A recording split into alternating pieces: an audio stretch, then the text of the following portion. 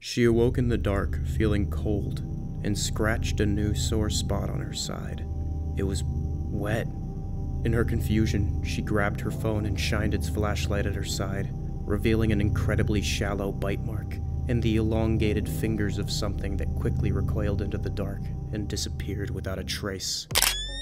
This image was the only evidence posted of this novel uncategorized entity, uploaded by investigator Leovincible, alongside the phrase, "Don't let the bedbugs bite."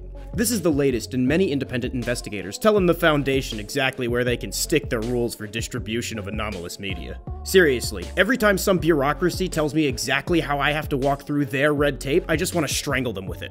While an image and a phrase isn't a lot of information, it's still enough to get a baseline understanding of the creature in front of us. As always, on the AzFk show, we start by judging a book by its cover, and examining the anomaly's physical characteristics. Its two giant red eyes alongside its scattered assemblage of smaller ones look primed for night vision.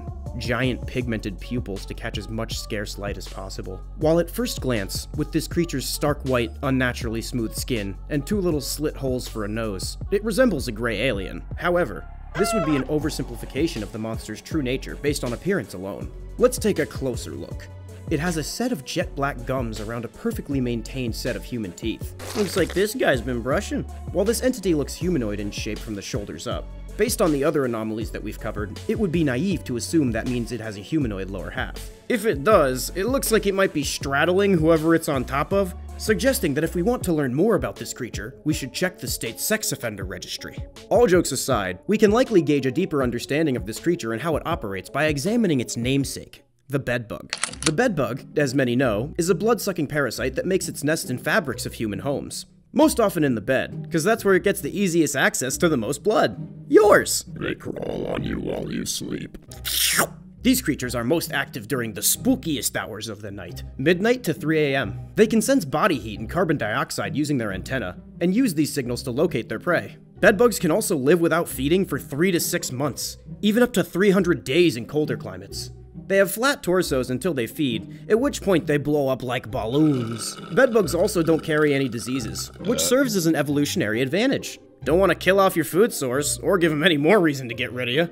I know what you're saying. Why are you spouting off about a random species of bug? What are you, some sort of bug fucker? That has nothing to do with the situation. That brings me to what my theory about the original creature really is. I believe that this is an anomalous parasitic creature that lives in the dwellings of humans, feeding off of them for sustenance. Leovincible likely wrote, "Don't let the bedbugs bite," as a fun wink to the audience. But it could also signify that this monstrosity shares traits with the everyday pest. Like a bedbug, it takes root in someone's home and begins to feed while they sleep at night. It's almost impossible to drive away, staying with the prey, consuming their blood, slowly making them weaker and weaker until they wither away.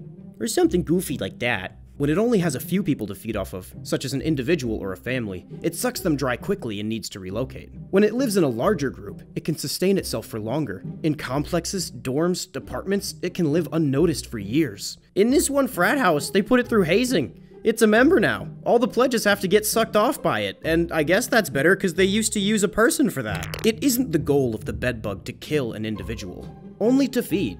But if it's hungry enough, it won't care for the fate of its food. This isn't malicious, it's just an animal, like any other.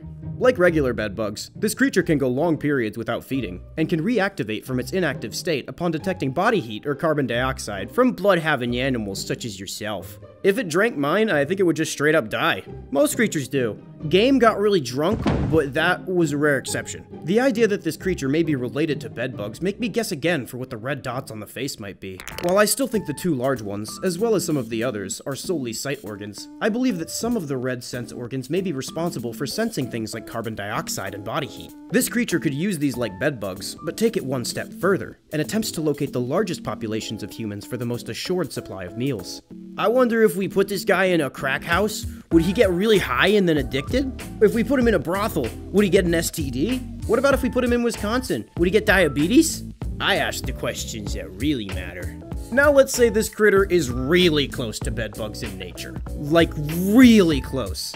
Fun fact, bedbugs mate through a method known as traumatic insemination. Translation, the guy bedbug has a really sharp penis and stabs the ass of the girl bedbug and then nuts into her bloodstream. That wasn't very fun, but it was a fact.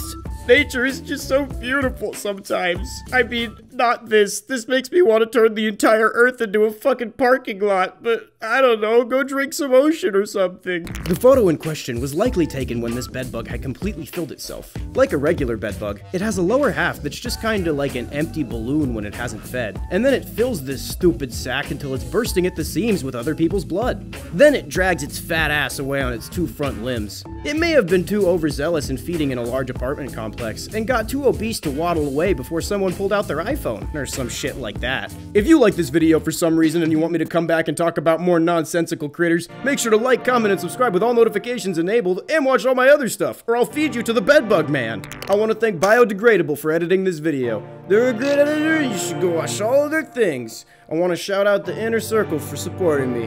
Love y'all. Alright, bye.